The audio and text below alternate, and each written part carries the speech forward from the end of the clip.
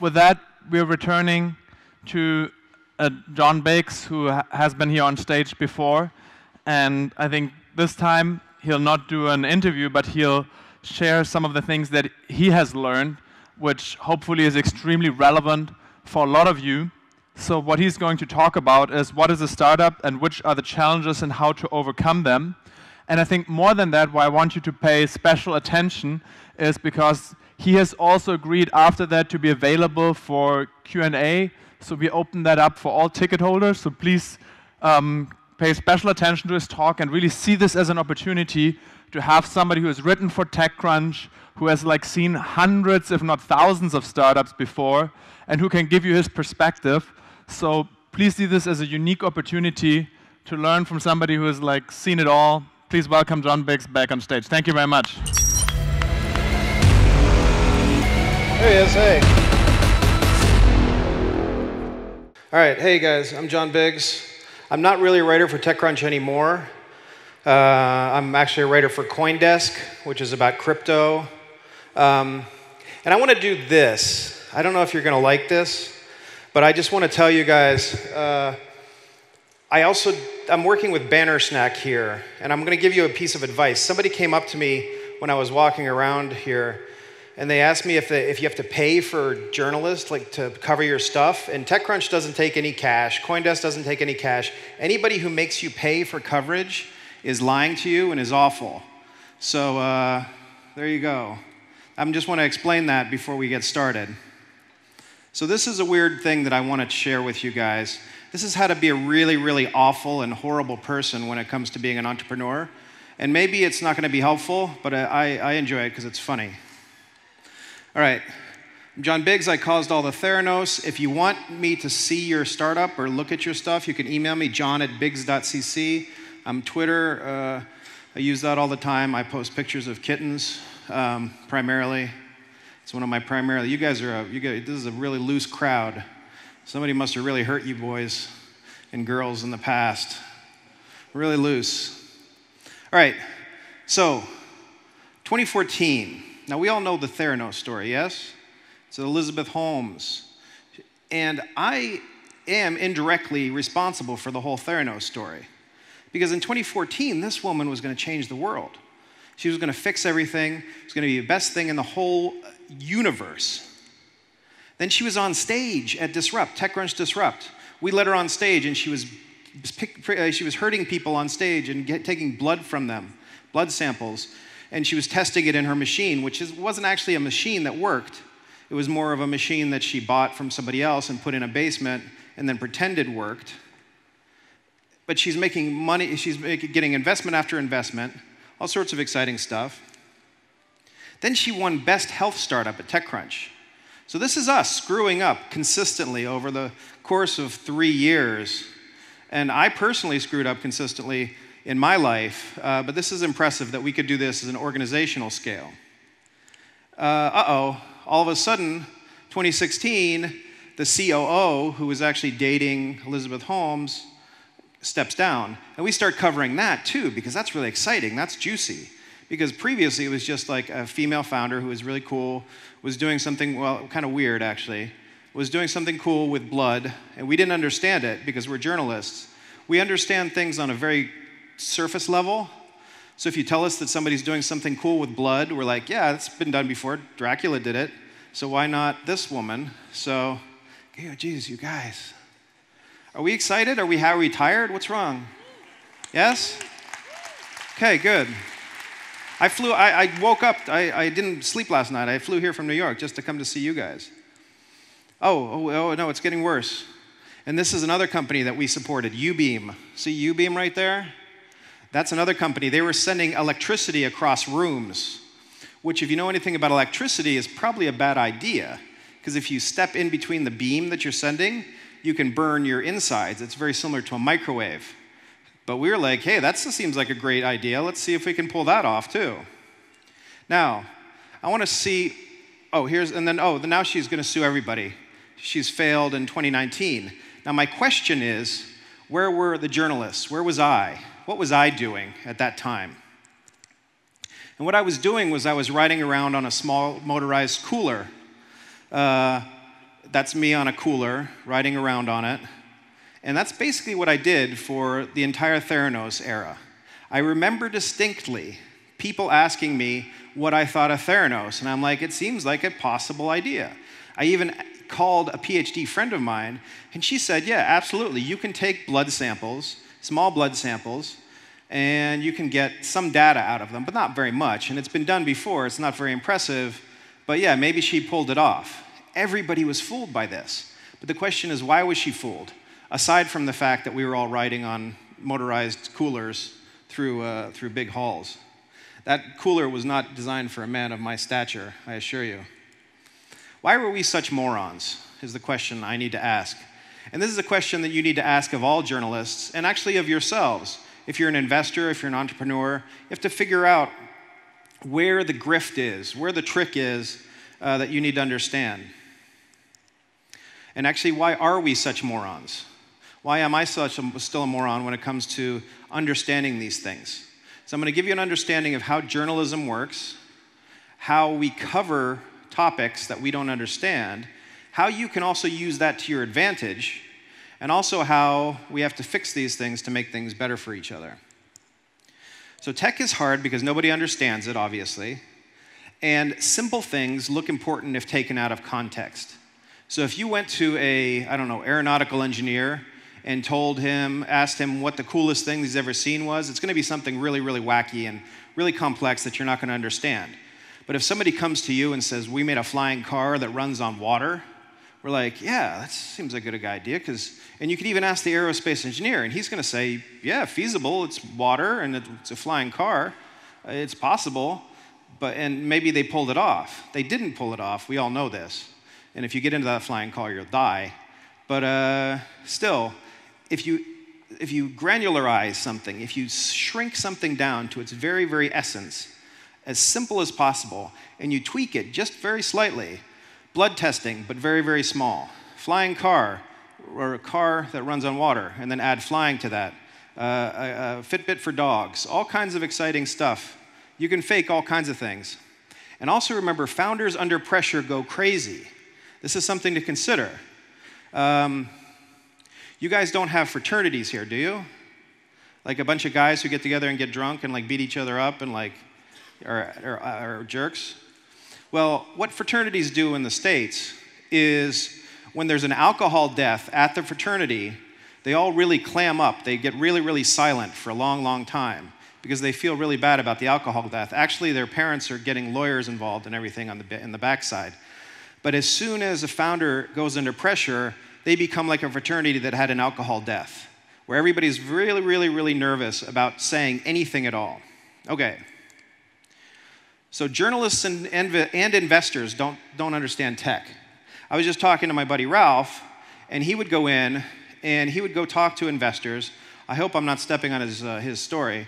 He would go talk to investors, and he's a security guy. He's a guy who can hack any one of us in about 15 seconds. And he says, okay, you don't believe that you want my product? Well, I can hack you in about 2 minutes if you give me some pertinent pieces of information. And the investor didn't believe him, A, and the investor didn't want to be hacked because they were afraid of the whole thing, because they didn't understand what he was saying. So Theranos, we didn't understand what she was saying. We thought it sounded pretty cool. This is Edward R. Murrow, by the way. He's a journalist. I only put him there because he's old and white and also dead. And he didn't understand anything about tech. Again, simple things can look important if taken out of context. So what was the key to Theranos? The key to Theranos is that you had the possibility of this thing working. Somewhere in your head, you said to yourself, this thing can work, maybe it's going to be better, maybe it's not. And does it really matter if it doesn't? Now, the trick is, this is a life or death situation. So if I send in my vial of blood and I find out that I have herpes, which I do, I'm going to be happy.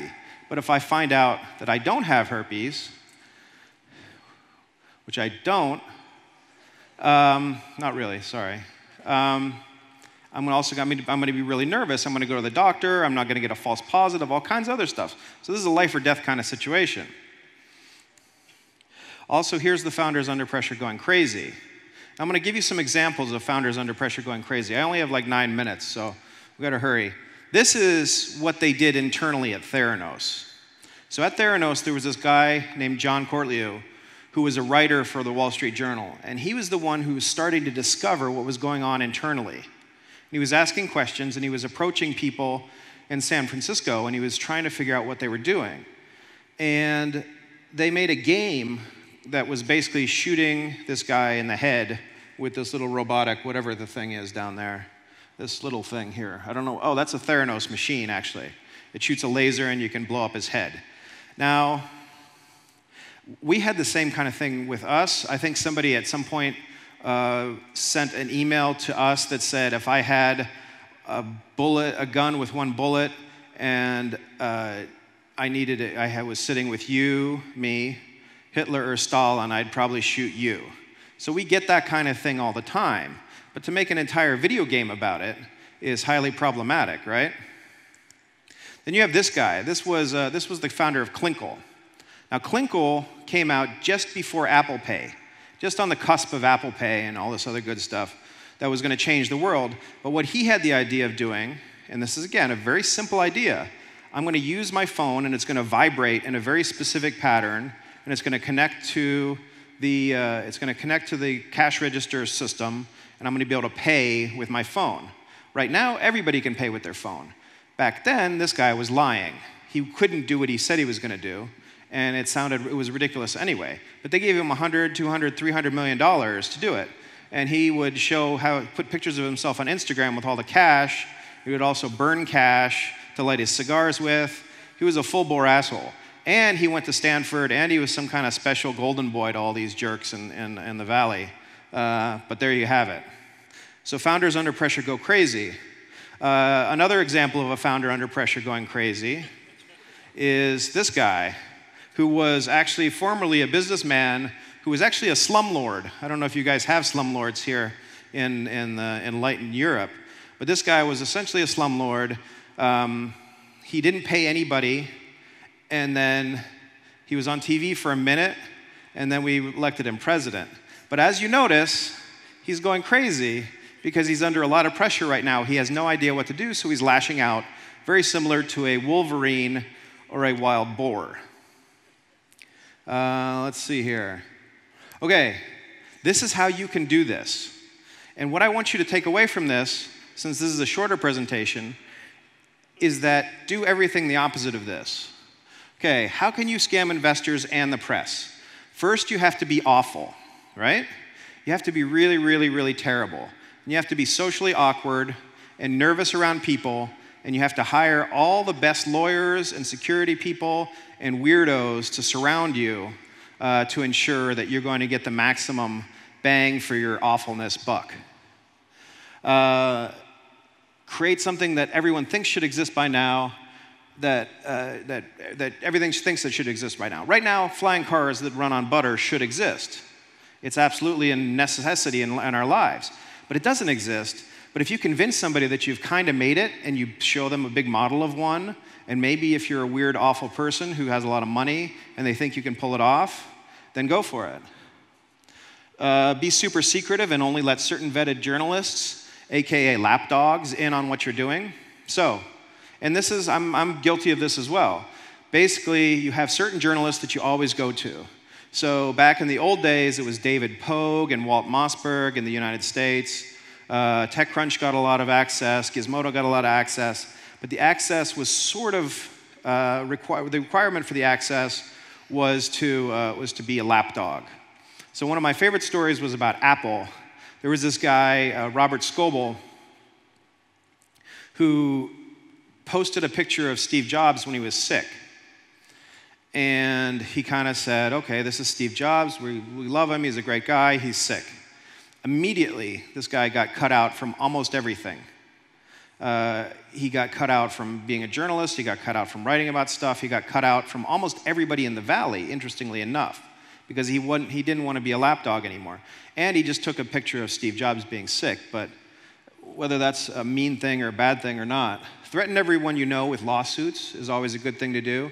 Lawsuits are wonderful. You guys don't have a lot of them here in Europe because you have world wars. But we have them in the States because it's easier. Oh, well, now you don't get to see that part. Be very sad you fooled everybody once you're done. Be really upset. And then you want to repeat it as many times as possible. So the grift that you run on the Valley and on journalists, on everybody, should be repeated over and over and over again. And because there are second acts in American lives, you can actually pull this off. There are a number of people who are trying very diligently to do this, and I'll show you an example. Who pulled this off? Magic Leap, Segway. Segway was really dumb. Cold fusion, the actual attachment of atoms or whatever. Mind to Minds was a startup. Gizmondo was a really fun thing. Gizmondo was a gaming tablet that came out just before the iPhone, and the founders of the gaming tablet used all their investment money to buy Lamborghinis, or actually rent Lamborghinis, and then crash them into cars over and over again. And ugh, so many. Oh, well, there you go. Enjoy. Also, there's this fucking guy. So this guy is called Boaz Manor. Now, he was a disgraced financier from Canada. He was kicked out of the whatever their Wall Street is up there, and he came back to America under the name Sean McDonald. Now, homeboy doesn't look Irish by any stretch of the imagination, but he came back as Sean McDonald, and he started a company called Blockchain Terminal, and everybody was convinced this is the greatest thing ever because it's Bloomberg, but it's also blockchain. So you put them together and you get like ice cream with chocolate in it. It's great. Boaz Manor, he fooled everybody, including me. I was suckered by this guy. This is the guy that worked for him because he never really connected himself directly to the operation. But I think the answer, what I'm trying to say here, is that you have to simplify your story in a way that people that you want to understand it can understand it. You can't simplify it all the way down and dumb it all the way down because it will become immediately suspect. The bullshit detector goes off at certain levels of absolute garbage. Theranos was a very, very simplistic idea that didn't come through. This was a very simplistic idea that didn't come through. Any number of these was a very simplistic idea that didn't come through. What you guys have to do as storytellers, as entrepreneurs, you have to tell your story as clearly as possible, but you have to leave in all the detail. Because the detail is important, because that proves that you understand what you're talking about to the investors who matter. It proves that your business is going to grow and going to succeed because you understand all the aspects of it that are important. And you're not just talking out of your ass. And it also shows that you actually have a business. A flying car that runs on butter sounds like a business, but how are you going to get all the flying cars and where are you going to get all the butter? It's a very, very difficult proposition. Building a SaaS platform for, I don't know, WordPress improvements is an entirely different thing. And if you explain it correctly, and you explain it in a way that makes people excited about it, you can actually win without being an awful person. I guess that's what I'm trying to say here. I have about 32 seconds. I'm John Biggs. This is me. I'm this fucking guy. And hope you enjoyed it.